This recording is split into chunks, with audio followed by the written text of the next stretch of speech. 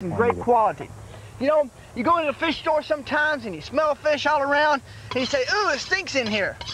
Don't buy the fish there. If it stinks, don't buy it. Okay. Either they're not cleaning up well or the fish is old. And either way, I don't want to eat food out of a place that stinks or it's old fish. So I won't buy fish from a stinking fish place. What do you think about, buying a whole fish as opposed to a fillet fish? Well, I usually buy a whole fish because I can tell a lot about a whole fish. When you buy a whole fish, you can look at it and see how fresh it is, kind of. If you look at the eyes here, see these eyes? They're pretty. They're looking back at me. Sometimes when you go to buy a fish, it looks like the fish was drunk the night before. Cloudy eyes, bloodshot. The fish doesn't drink. So the eyes are cloudy and all bloodshot. Something's wrong with that fish. It's an old fish. Don't buy old fish. When you open up the fish inside, you should be able to see blood if it's whole fish. They were bleeding, they were alive earlier, and if it doesn't have blood in it, they didn't wash all the blood away real quick. It had to soak to get that blood out. I don't like to see fish without a little bit of fresh blood in it because that tells me it's fresh. Another way is I'm a living creature. And if you press on my arm, sometimes. Well, sometimes. But when you press on my arm like this, I bounce back. When I press on the flesh here, it's supposed to bounce back. If you put your finger in it and it leaves a hole in it, there's something wrong with that fish. It's either been frozen, it's waterlogged, it's or tired. It's old, it's tired. Don't buy tired fish. Good fish should be bouncing right back. See, it's flexible. Should have good clear eyes. And if you look at the gills, look how clean these gills look. It's just been swimming Nice in and water. bright. Nice and bright. It's not necessarily nice and red. Now understand, sometimes fish have to be shipped. They have to be shipped and they're a week old. A week-old fish is still very, very fresh if it's salmon, the way they store it. We have great refrigeration. We take good care of fish anymore. But when fish doesn't bounce back, it's old, tired, dead fish. Don't buy it. All right, so this is a good fish, right? This is a good fish. So what are you going to do with it? I'm going to do something that's unique. Something that's unique to Jack's Firehouse, which is in Philadelphia. I'm going to hot smoke it. I want a smoky flavor all through. When I grew up, I used to go trout fishing. When you grew up or when you grew up? Well, I'm never going to mature. I'm already grown up, though. But we used to go trout fishing. And we used to sit and catch trout all over the place. Right. And we didn't have any place to take them, cook them, couldn't pan from them. So we'd take a stick and stick inside them, from one end to the other, instead of a backbone. And we'd put it we'd build a little tripod out of twigs and put it over a fire, and we'd turn it, and we'd turn it. And that was the best trout. It was knee weakening. It'd make your knees shake. It was so good. I mean, when you think of it, it was really great fish. And I went to all these fancy restaurants all over the country, all over this country, the most expensive ones, and I could never get a wonderful fish like that. I could never get that hickory smoke coming out. So I tried and I played and I tried and I played, and finally I figured out how to do it. You gotta hot smoke them. That's what I was doing. I didn't know that was hot smoking. So what I did was I decided to go ahead and do it this way. I've been putting a dry rub on it, and in this dry rub I have some paprika, some cumin, some salt, some onions. You got a little garlic that you'll give me, Bobby? Some black peppercorns. I'm gonna mix it all together. Want some roasted garlic? Oh, a little roasted garlic in it. We'll mix it in. I'll mix this in. Now, a lot of people like to use whole fish when they cook. Do you know why they like to use whole fish? No. Well, it actually helps keep some moisture in it. If you keep the head on and tail on, that way the moisture doesn't go outside. But I'm gonna show you another way of keeping the moisture in.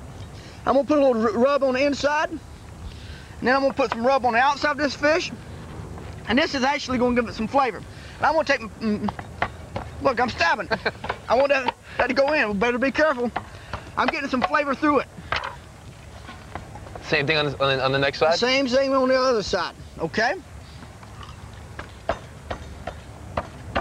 And that will also let the smoke penetrate. The smoke will go in, and I'm gonna cut the tail off, Bobby, and I'm gonna cut the head off. Hopefully I can do this easy. You gonna use this? I'm gonna use that. All right. That is a new piece of equipment. Since I'm now can afford to use better equipment, and we have better equipment to use in the city than we do in the country. You taking the head off? Taking the head off. See, I would have left the head on. Yeah, that's because you want moisture in it, right. I think it looks better. You like the head on? Yeah. Some people don't. I find some of my customers don't like to see it. What are you dipping that? What is that? I'm dipping this in flour. Okay. You know what that's going to do? What? That's going to seal the outside so the moisture doesn't go away. Now, one reason I took the head off is my new contraption here. I can lay it right in. See? This is great. This is great. And this is like, is it like Teflon? It's Teflon. It doesn't stick. You don't have to use oil on it. And now I can put this in my smoker. And what I did was I didn't use an old traditional smoker. I used a grill. This is a dome-shaped grill. So the air comes in the bottom. When the air comes in the bottom, it comes up top. You can do anything with this grill. This is a great grill. This is a great design. And I'm gonna slip my fish on now. And we're gonna start barely smoking it. I'm gonna add some chips to it, some more chips. I'm gonna get a smoke going. And as the chips set here on top of some charcoal, I'm gonna get a smoke flavor coming all the way through the fish. It's gonna permeate the fish. It's gonna be a wonderfully flavored fish. And I've already started one since I knew that I was going to talk too much today. All right, Jack, while you're doing that, I'm going to make a mustard vinaigrette for you. Okay. How's that sound? That sounds great. Take some chopped white onions, put them in a blender. Blenders are great to use to make vinaigrettes because they help emulsify or sort of bring the oil and the vinegar together. Because as you know, when you're making a vinaigrette, usually it's separated, but we want this one to be emulsified. So the blender is going to allow the air to kind of whip right through it and make it nice and great consistency. I'm going to roll some limes, get the juice out. I'm going to squeeze the limes right into the blender. Then I'm going to use some Dijon mustard. If you don't have Dijon, you can use whole grain mustard or, you know, any kind of mustard, the mustard that you like the best, I would say. Yes. But I'm going to use some Dijon because I think it has the most flavor. A little balsamic vinegar for some acidity. So you have the lime juice and the balsamic vinegar. And a little roasted garlic. How do you roast garlic? Very simple, and you should really know how to do this. Take a fresh head of garlic, rub it with a little olive oil, some salt and pepper, wrap it in some tin foil, and then you want to cook it in the oven for about 45 minutes at a very low temperature, about 200 to 250 degrees. Now, you can also do it on the grill. Maybe the top part of the grill where the heat isn't as high, so you don't burn the garlic. And then as soon as the garlic comes out, it just sort of squeezes out, makes it nice and sweet. Takes all the bitterness right out of it. How's that fish? This fish is wonderful. I wanted to show you one more time this grill that I'm using as a smoker. If you use this grill as a smoker, see how I'm getting smoke off? I've soaked my hickory chips. By soaking my hickory chips, I can put it right on top of my charcoal, and I'm getting a great smoke out of it. Now today I'm using the hickory chips, and it's almost cooking the fish all the way through. And if you come back in a couple minutes, I'll be happy to show you how the fish looks finished, and we'll plate it, and we'll make a very nice meal out of this fish, Bobby. Yeah, and then what? We'll come back in about 2 minutes, and then maybe you get to cook some. Oh, good. Thanks a lot. Thank you. And we're going to finish this vinaigrette when we come back. Stay with us.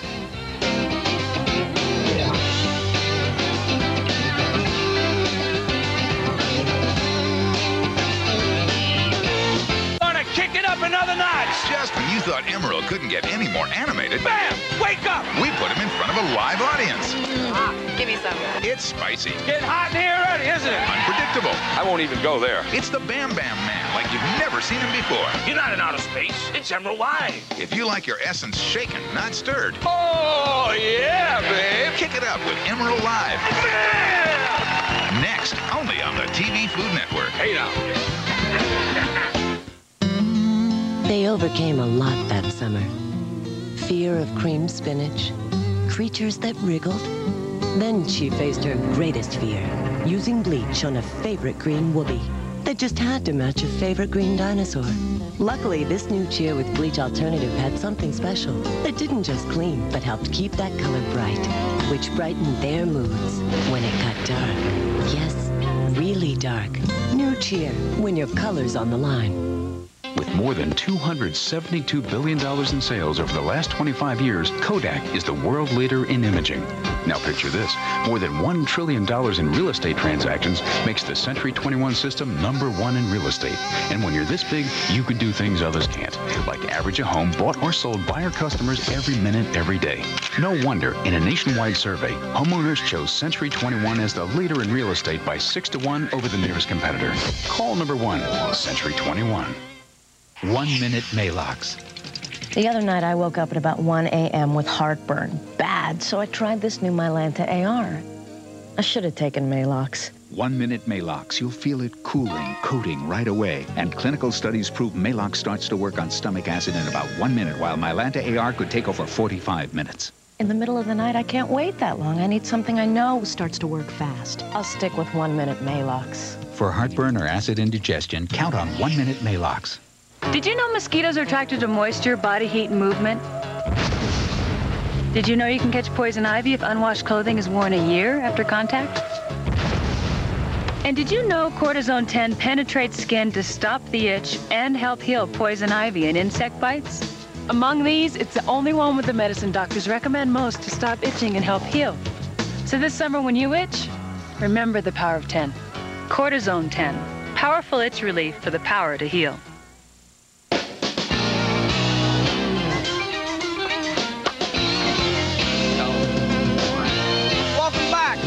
As I told you, I was finishing this fish up. Bobby, you have my vinaigrette finished? You almost done, almost done. So all right. Let me reiterate what I'm doing here. I took some onions, some roasted garlic, some fresh lime juice, some balsamic vinegar, making a vinaigrette, and I'm going to emulsify it in the blender. I'm going to put the olive oil slowly into the blender. Slowly, slowly, slowly. And it's starting to thicken up as the oil goes in. You don't want to add the oil too quickly because then it will separate and break. Looking good, Jack. All right. Oh, that fish looks great. I've filleted this fish, and now you're going to get ready to give me the vinaigrette. We'll pour it over top, and this is going to be a wonderful dish. Season it with salt and pepper. Okay. And I'm just going to pour straight from the blender. Can I do it? Oh, please.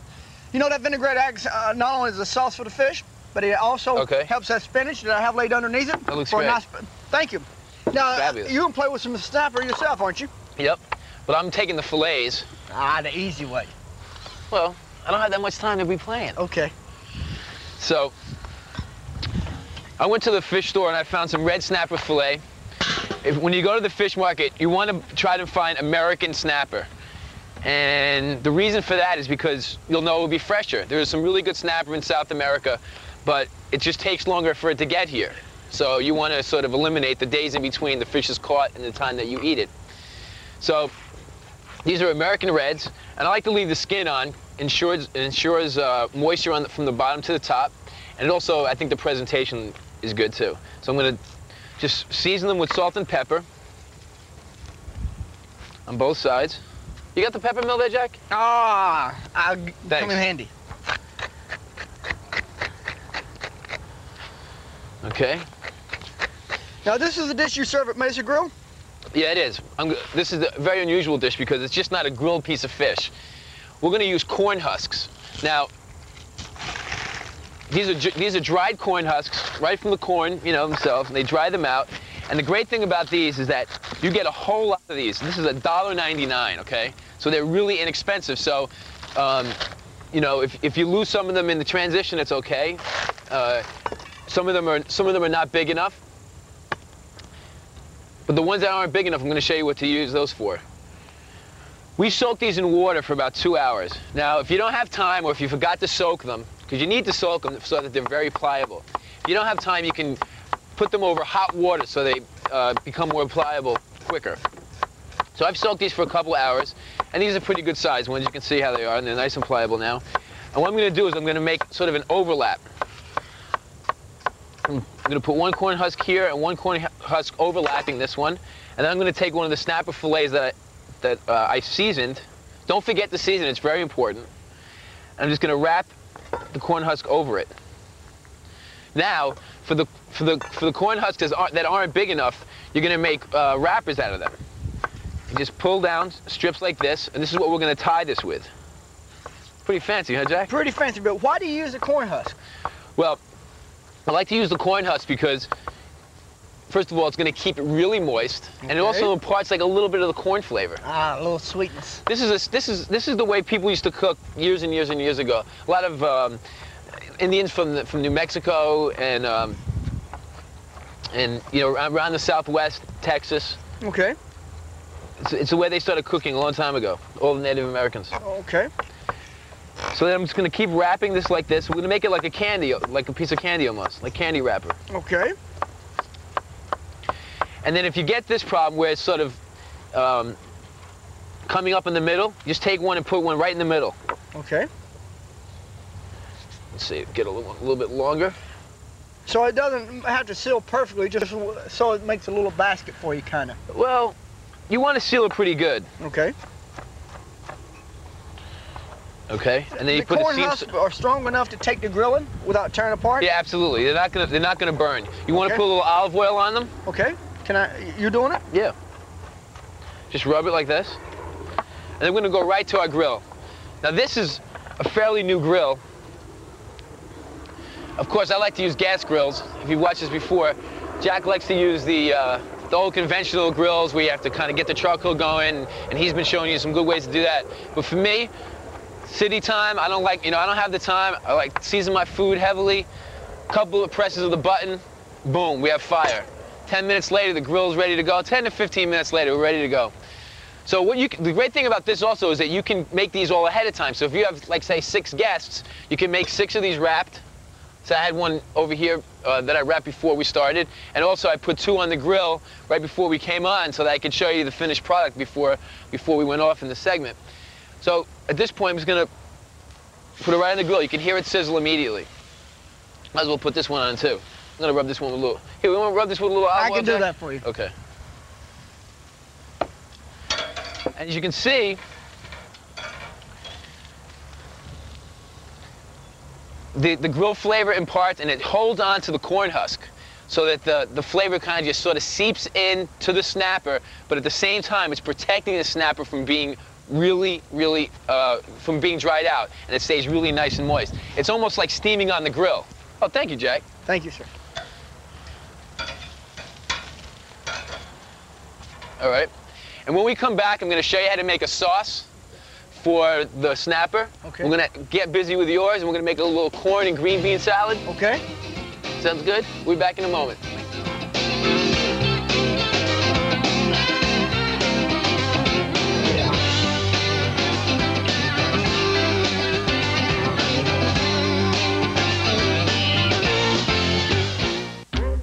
Look at us bargain bleachers. We snuck into the Clorox bleach factory. Who'd guess we're bargain bleachers? Because bleach is bleach, right?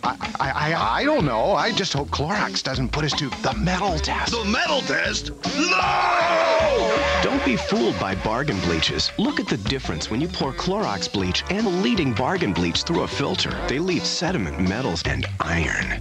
I thought iron was good for you. Oh, shut up! Ow! There's only one Clorox bleach. Hit $250 billion in sales like McDonald's, you're in the Business Hall of Fame.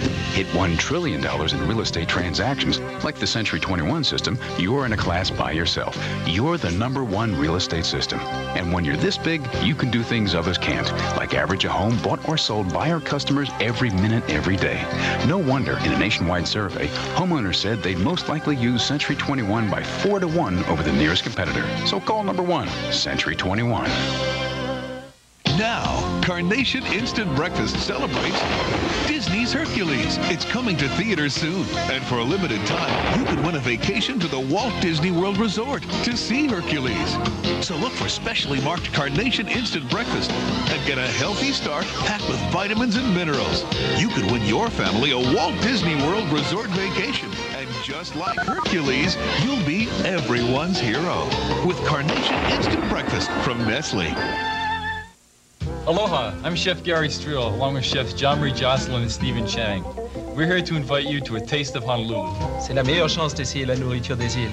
Voilà, la mienne. He's right.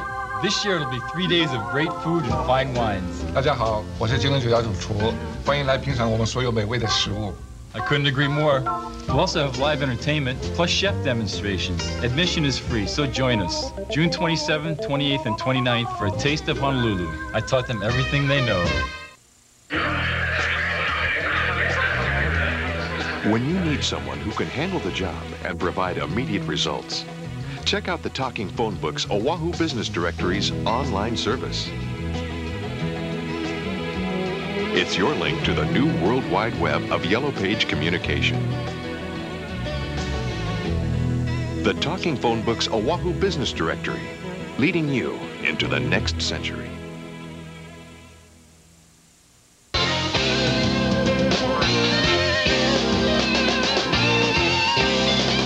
Welcome back. We got some red snapper and corn husks on the grill. I'm gonna take them off right now. There you go. We cooked them for about 8 minutes total. Somewhere between 7 and 9 minutes, I would say. It takes a little bit longer for the fish to cook because they're wrapped in the corn husks, so the corn husks kind of have to pick up the heat.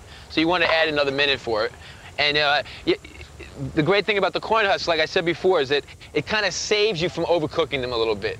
If you miss them a little, if you overcook them a little bit, we'll keep them really nice and moist. Okay, now we need a sauce for this. And what I've done is I've taken some fresh orange juice and I've reduced it in a pan